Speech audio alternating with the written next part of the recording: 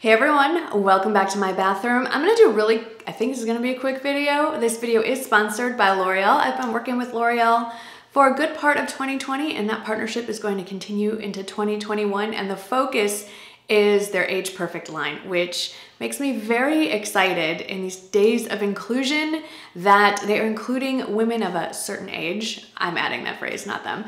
It's nice to see a line that is targeted specifically for women over 40, over 50. It's not that if you're younger than that you can't use these products. I think they're wonderful, beautiful, well-made products that suit a variety of ages and skin tones, but it does address specific needs that you see more in my age group, like drier skin, fine lines, a different color palette.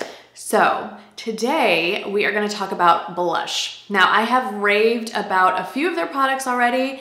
You by now should know how much I love their Age Perfect Radiant Serum Foundation, which I am wearing today. I wear most days and I am wearing it in the shade Rose Ivory. They have a great concealer in this line. They have a great powder foundation that I use as a setting powder in this line. They have great lipsticks. I am wearing beautiful rosewood today. I really wanted a very soft color today because we're gonna be talking about blush and two different tones and how much that can change the way you look. Now, blush is very different for me than say someone with a darker complexion because everything shows up on my skin, but the concept's going to work across the spectrum. I wanted to show you this bullet, by the way. Do you see that moisturizer right in the middle? That's one of the things that they think about for our age group, that we need a little more moisture in the lips. And so with every swipe, you get a little more. I wanted to stay pretty neutral on the lip color because I didn't want it to compete for your attention with the blush. So I have all my makeup on today. I will list everything down in the description box. The only thing that I don't have on is blush. And I think I look, let me look in the mirror. I think I look okay, but I think we could take it to another level and give my look a healthier glow. On one side of my face, I'm gonna use a very neutral, soft blush. On the other side of my face, I'm gonna go with something that's a very bright pop of color that you should not be afraid to use. But I'm gonna show you a few shades before we jump in. So this is probably my most used of the bunch, and this is Peony. We all know how well blushes swatch, so that's Peony, and that is the softest, I'd say most lightest neutral shade, and that's what one of the shades I'm gonna be using today. This one is Mauved or Mauved.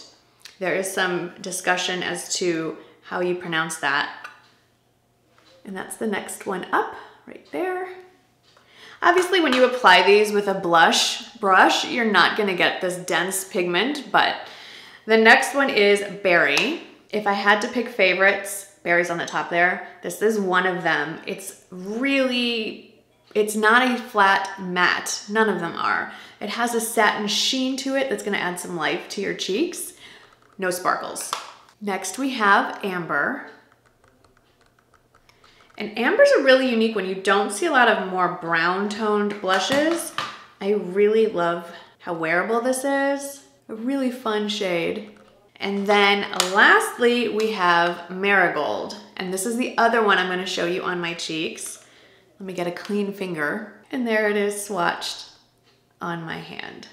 So those are the shades I have to work with today. And like I said, I'm gonna pick the softest shade on one side, the lightest, and then I'm gonna show you how to work with that bright pop of color so that you are not afraid to use it, because no matter what your skin tone is, you can use all of these blushes on your face. Maybe the lightest one would be more like a highlighter or a blush topper for some people, but okay. So before I get into the actual blush application, I do want to address the order in which you put on your blush products, your face products, and where to place it, because there is some discussion. First of all, there's no wrong way. You do it however you want. The way that I prefer is I like to put on my bronzer all over first. My favorite right now is the L'Oreal Lumi bronzer. It has been for a long time. It's what I have on today. Then I put on my highlighter on my cheekbones. And the last thing I do for complexion is place my blush kind of in the middle between my highlighter and on my bronzer and kind of meld the two together. I feel like placing the blush on top of your highlighter makes the highlighter kind of glow from behind the blush. It's a softer look with the highlighter. And it's the most natural looking. I mean, there's nothing, nobody has a natural glow on their cheekbones quite like that, but it's the most wearable, softest look I feel. If you don't wear highlighter, it's a non-issue. I'd still do the bronzer first and then add the blush on top. So let's start with Peony, which is the lightest shade. There's some discussion, there's a lot of discussion all over the internet as to where to put your blush. The old school rule is you smile, find the apples of your cheek and dot it on. And that works to some degree, except watch what happens. When I smile, here's the apple of my cheek. And then when I stop smiling, it drops. So it's nice to know where the apple of your cheek is.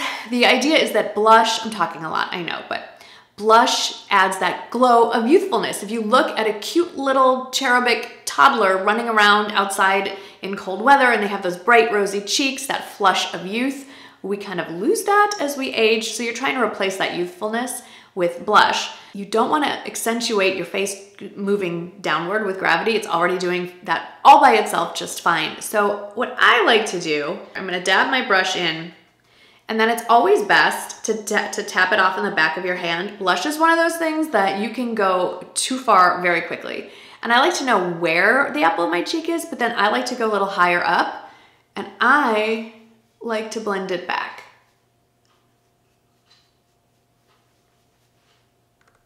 And then you can always add more, and it's a nice, soft flush. Sometimes I like to also add it up here just to kind of tie it all in together. But most of the color is going to be concentrated right here. I love this shade. There is some color to my cheeks. I'll go like this. I look alive. I feel like my eyes look brighter. I am smiling, so that's going to help. But that's what a soft blush looks like. Now, let's go over here, and I'm gonna go for Marigold. So I love using bright red, orangey red, bright pink blushes in the winter specifically because, like I referenced about the toddler playing outside, it gives you that just in from playing in the snow look, and I think it's just a really flattering look that you can definitely get away with more in the winter because in the summer, if you have red cheeks, it just looks like you're overheating and getting heat stroke. So this one for sure, you definitely, look at all that pigment. You definitely want to tap off and then very lightly. I'm actually going to switch my blush brush to something a little smaller on this one. I don't want it all over my face. And I'm going to show you how I'm going to fix too much. So I think we can agree that's too much. I think it's too much. Some people like a lot of blush, and that's great. But to me, this is a little more than I'm comfortable with. So when you've gotten to this step, and you're like, oh no, my whole face is done, what do? Grab the brush you use to put on your foundation and smooth over it. I'm actually gonna use the mirror that's built in here. So I'm just gonna go over this. I didn't add any foundation to it, but it has, you know, remnants, and it helps blend it all in. At this point, so this is the bright orangey red, this is the softer peachy pink. There's not a huge difference. They're pretty, I mean, there's a slight color difference. But if I didn't tell you I was wearing two different color blushes and you met me on the street, would you even notice? I don't know. One other trick to tone down the blush a little bit, of course, is to grab either a powder foundation, that's ideal, or a more opaque setting powder. I'm gonna grab the powder foundation, the creamy powder foundation. I am not entirely sure what shade this is. I ripped off the label. If I can figure it out, I'll put it down in the description box. And you can always tone it down even more with a little powder application. And there you go. Okay, for the sake of evening things out, I am gonna add more of the Marigold to this side in a minute. I'm putting it a little higher up, lifts up the face. See how it gives that sheen? Can you see the light reflecting off it? And there you have it. Let me zhuzh my hair. I just feel like blush is one of those cosmetic products that doesn't get enough love, but can be so transformative to your full look. So there you have it. A little demo. I hope you enjoyed. Thank you so much to L'Oreal for this ongoing partnership. Thanks to all of you who make these things possible by your support, by watching, liking, commenting, and so on. And because this is Daily December, I will be back tomorrow. I hope you are too. I will see you then. Thanks for watching, guys.